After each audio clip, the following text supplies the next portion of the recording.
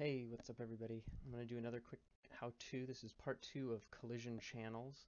This time we're going to cover custom collision channels. Last time I talked about what a collision channel was, how that corresponded to responses and so on and so forth. This time we're going to talk about custom collision channels, which can be very useful to have on hand. So I've got this nice little setup. These are two different blueprints. We've got red here and blue. They do the exact same thing. They don't consume input, which means I can move them both at the same time around, but you can see that they collide with the boxes around them. And what we want to do here is, let's say we have our puzzle game where we've got these different colored zones. Green, anybody can pass through in our game idea.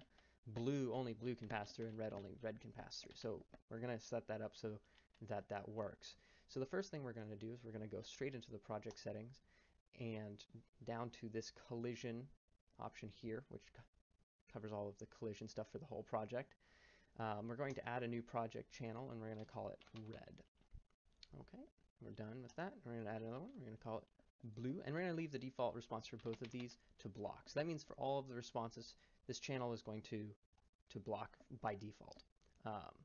So we've got those now, and so what we need to do then is go into our blueprint, select our static mesh component, and then set its collision custom to red, compile, and then we need to go into,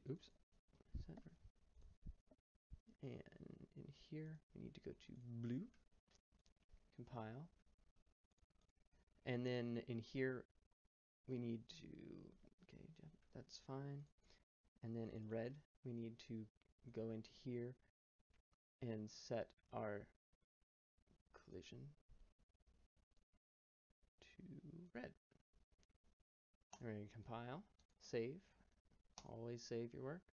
And then what we're going to do is we can click on any object in the scene and scroll down, and we can set the response to each of these new channels. So for this is green. We want it to overlap both, so I'm going to set it to that.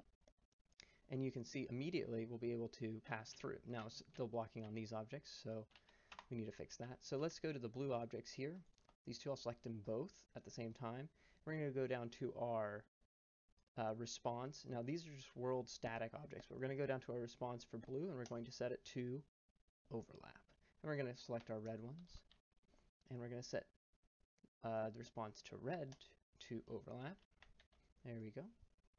And now we should have blocking walls, say black in our game. Green means you can go through it, blue means blue can go through it, red means red can go through it, and it should all just work. So pass through perfectly here. When we get to the other one, notice that blue can't pass through the red and red can't pass through the blue. So we'll move up so red can go through, and move down and blue can go through, and you are all set up for some sort of puzzle game where